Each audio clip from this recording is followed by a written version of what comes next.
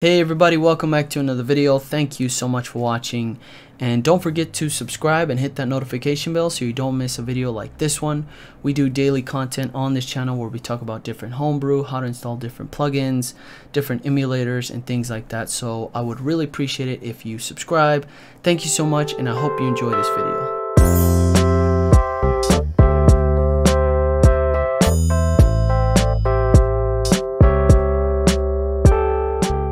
Welcome everyone to another video, and today we're going to take a look at this new app called Noboru, and it's basically a comic book / manga app reader for your PS Vita. And obviously you must be running custom firmware in order for this to work, and this supports both online and offline modes, meaning you can download some of your favorite comic books and have them in the library, and you can go back and read them anytime you want. And you don't necessarily need to have internet connection to read the stuff you downloaded. And it's a beautiful app, very simple, very easy to understand, great interface. So far so good. And this one was released on February 3rd of 2020 this year, and it was updated on the 4th, fixing a bunch of bugs and adding new languages, which is great. And I wanted to show you before we installed this, or show you how to install it. That way you have a good understanding of what we got going on here, and if you're interested in installing this app on your Vita. And so we have the library here, and this is the stuff I saved. This is not downloaded, this is just stuff I want to check out later on. And then we have our catalogs, where we have different websites where we can access different books and things like that, and also in different languages. We have Spanish, Russian, here's another one that says different, I don't know what that means. Here's Portuguese, there's French, and also Russian. So it's great. Let's check out the first one here, English Manga Reader, and all sorts of different books here, which is great. And it's a very beautiful app. I love it so much. It's great to take a look and go through all the different books here. Let's go to Attack on Titan, one of my favorites. And as you can see, it's telling me to remove from library, and the touchscreen works just fine on this app.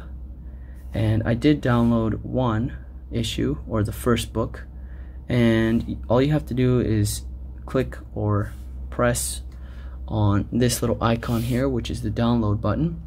So you can basically just, go into any of these books and it will start loading. And as you can see on the top, we have one of 42. That's 42 pages in this book, and the touchscreen works absolutely magnificent on this app.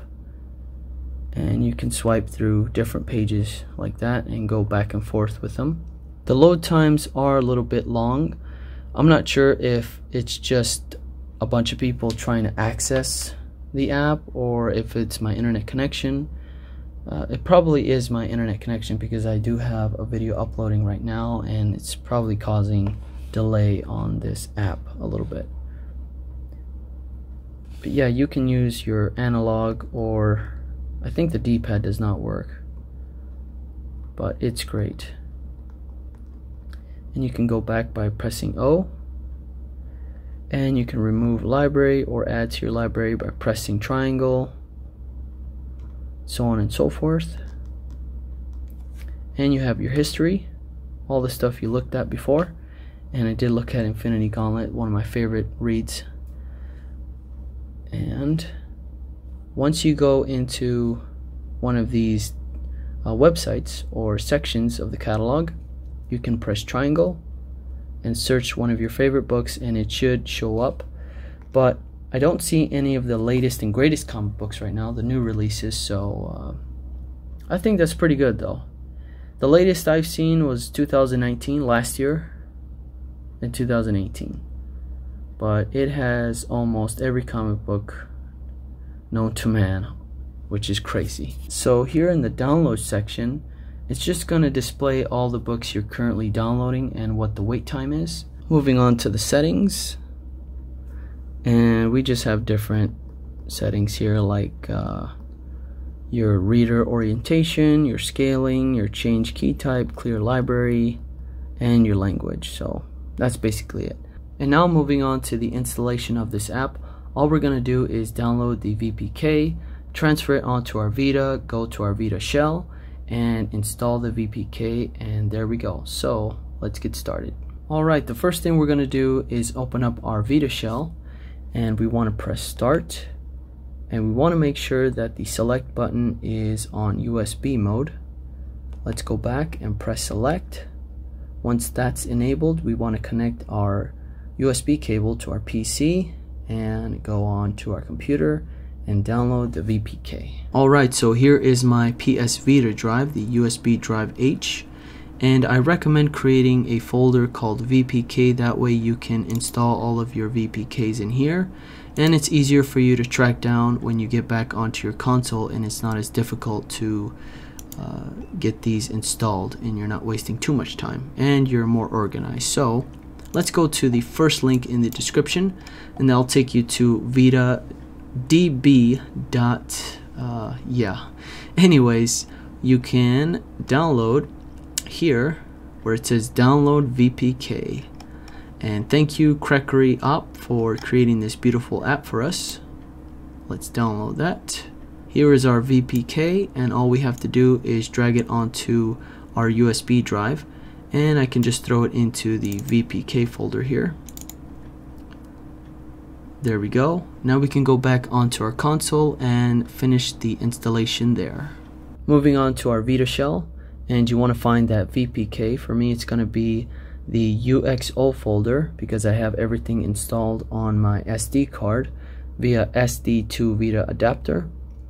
And let's select that folder, find the VPK folder, and there is our Noboru.vpk file, and we want to install the package. For me, it's going to be O because this is a Japanese version Vita, and so the X and O are swapped out. And if you're interested on how I have this custom theme for my Vita shell, I do have a video on how to do that, and that will be in the description down below. Now we can go back to our home, and you should now see a new app called Noboru. Let's open that up. Okay, and I'm running off 3.73 with H on Core 2, and it's working just fine.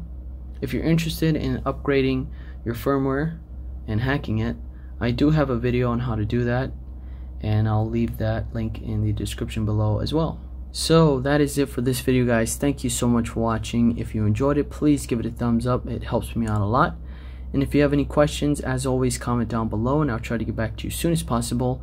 And please subscribe to the channel and hit that notification bell so you don't miss a video like this one. Take care, guys, and I'll see you on the next one.